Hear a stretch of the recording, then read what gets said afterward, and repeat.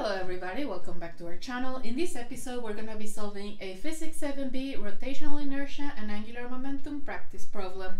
As usual, if you're finding this content helpful, please make sure to leave a like and subscribe to our channel. It really helps a lot.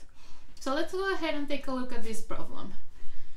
So we basically have some masses and they are attached to both sides of a rod of length L. The rod is then nailed down such that it rotates around the nail. So in the first scenario, the pivot point is basically in the center, and in the second scenario, the pivot point is at one of the masses. An identical force is then applied at a distance L halves from the pivot on each scenario. And we basically have to compare some values. Which of these scenarios has the greatest moment of inertia? Which of these scenarios have the same torque? Change in angular momentum, and then angular velocity after the force is being applied. So as you can see, I have all of the necessary information written here in my problem.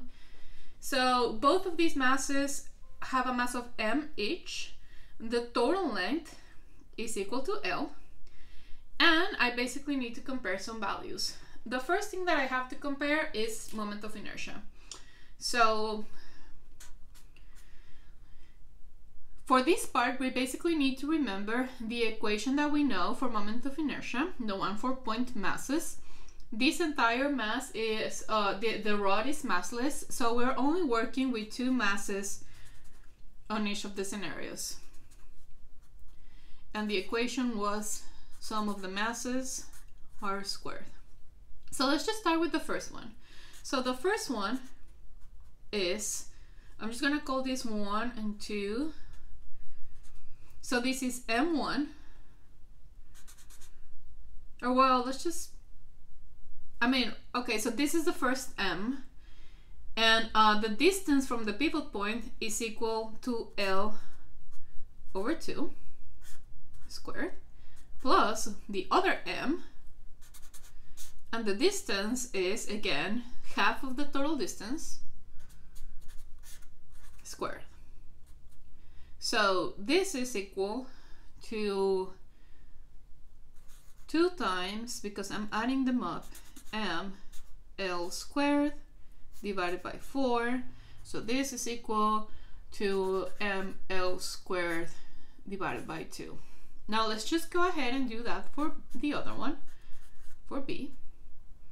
So for B, we have two masses. So let's just go ahead, the first mass, but then r is equal to 0, so it cancels out, plus the other mass. Now the length, or the r, is equal to the entire length, so instead of half, this is just gonna be L, so this is it. So IB is just equal to ML squared. Now, we basically have our both of our moments of inertia. So which one is bigger? Well, this one is 1/2 of ml squared, and this one is ml squared. This means that moment of inertia B is greater than moment of inertia A. And this solves the first part of our problem. Now the second part of our problem is asking us to compare the torques. So as you can see, we have, in both cases, we have an axis of rotation and we have a force, which means that there is a torque that this system is feeling. So let's just go ahead and work with that. So the equation for torque is equal to Rf sine of 90. So for torque A, R is going to be equal to this distance. So this distance is half of the length. F is just going to be equal to this F. And then sine is going to be sine of 90 degrees, which is equal to 1, so I'm not going to write that. So torque A is equal to LF divided by 2. Now, let's just go ahead and do the same thing for the second scenario. So for the second scenario, this distance is half of the rod, so L divided by 2.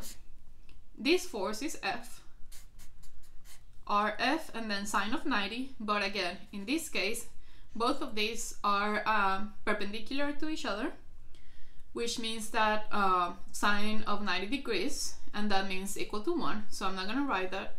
So this is LF divided by 2. Now, both of the forces are exactly the same per the instructions of the problem. Then, so this means that our torques are going to be exactly the same. And that solves the second part of this problem. Now, for the third part of this problem, we have to compare change in angular momentum. Now, changing angular momentum, you need to remember that we defined it, or angular impulse, quote unquote, angular impulse, that is equal to the net torque times delta T. Now, let's just go ahead and start with the first one. So delta L for A is equal to net torque. In this case, we only have one force, which means that we only have one torque. So the net torque is just torque A and times delta T. And then if we just wanna, further be explicit on this, I guess that we can write LF divided by 2 times delta T. For the second torque, for the second scenario, for scenario B, we have the same equation, delta T. This scenario is only feeling one force, which means that it is only feeling one torque, so the net torque would be just that one torque.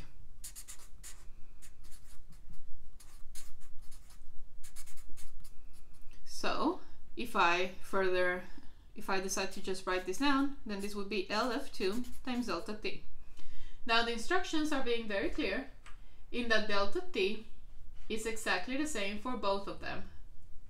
So because delta T is exactly the same for both of them, that means that delta LA is exactly the same as delta LB. And this solves the third part of the problem. Now we only have one part of the problem that's left. And the last thing that we have to compare is the final angular velocity for A and B. Now, delta L is also equal to moment of inertia times change in angular velocity. So let's just go ahead and start with A. So delta L is equal to moment of inertia. Okay, that was my cut. So delta LA is equal to moment of inertia A times change in angular velocity. However, this problem is saying that for both scenarios, both of these devices start with no angular velocity. So this would be final minus initial, and initial is equal to 0. So let's see. So this is what I'm looking for, so I'm gonna solve for it. Angular velocity is equal to delta LA divided by IA.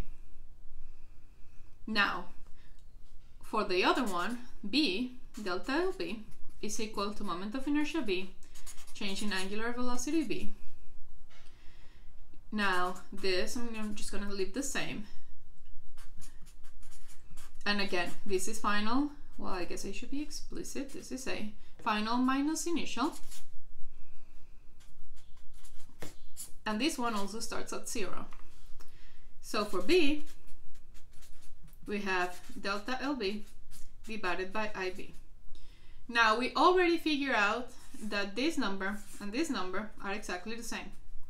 However, on part A, we figure out that moment of inertia for A was 1/2 ml squared. Moment of inertia of B was ml squared, so they are not the same. These two being not the same means that these two are not going to be the same. So now we just need to figure out which one is going to be the bigger one. So let's just go ahead and solve for, let's just plug in these numbers over here. So if you plug in these numbers over here, or well, I guess we don't really need to, because we already know that moment of inertia of A is smaller than B. So this number is smaller than this number, but both of them are dividing. So because this number is smaller and we are dividing on this number over this number, then that basically means that final angular velocity of A is going to be greater than final angular velocity of B. we didn't really need to substitute because again, we already figured out that this number was greater than this number, and both of them are dividing a number that's exactly the same. So there really is no need to, you know, just keep substituting things. At this point, I think that, you know, it is pretty obvious that A has to be greater than B. So this basically solves this final exam practice problem. We already have everything figured out. I like this exercise because it is very good practice on all of the concepts that we've learned so far, which is, you know, usually what you want on a final exam.